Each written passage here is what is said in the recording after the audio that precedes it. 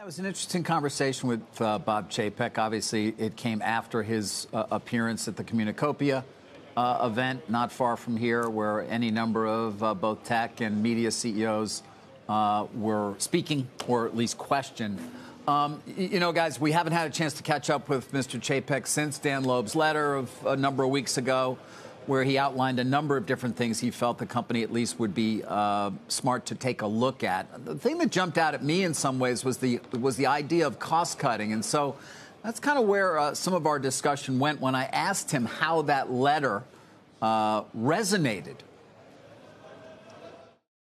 We welcome the input from all of our shareholders, and I think all the things that were in that letter are things that we either have talked about, are talking about, or even engaging more in the future. There's, whether it's, the integration of Hulu, which we would love to do tomorrow, if we could. Obviously takes a willing partner on the other side, at least before 24, but that's imminent anyway.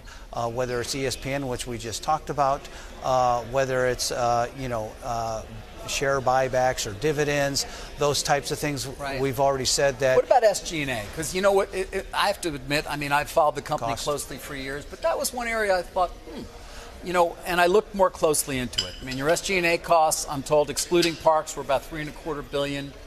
The only company significantly higher is Warner Brothers Discovery. Your annualized SG&A for Disney across the business has grown from $13.5 billion in calendar second quarter 19 to $16.4 billion in the last quarter.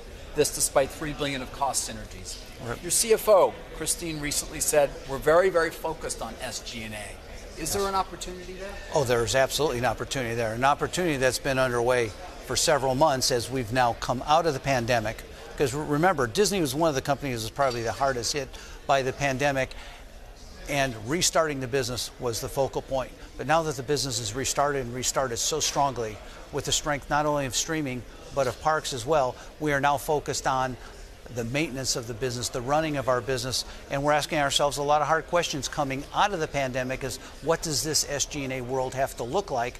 Not relative to what it used to be, but in the modern era.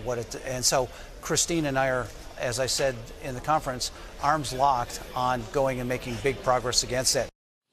Now, Jimmy wouldn't give me targets per se, but it's interesting to hear Disney CEO talk enthusiastically almost about the opportunity that he sees in terms of potentially cutting costs, and something that investors may want to keep in mind. There was a lot in that Loeb letter, but that's kind of at least what I thought was interesting. And when I looked at the numbers, yeah, you know what? There is a lot there. We talked obviously about a lot of other things, including what they spend on content and ESPN and Hulu, which we'll bring you as the morning goes along.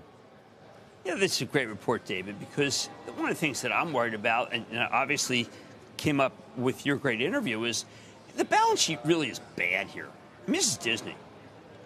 Someone wrecked the balance sheet, and I think that that's got to be addressed. The reason I say it's got to be addressed is because this company used to be a blue-chip company. Maybe some cost cuts can do it again, but where's the dividend? Well, what happened here, David? Well, the dividend is not something that they're focused on. It doesn't seem, Jim, in terms of really reinstating a significant dividend because of what you just cited, and also because of the focus on what right now is a business that consumes a great deal of cash, right? Direct to consumer. Right. You know that. They're looking at, obviously, 24 in terms of sort of the big turn.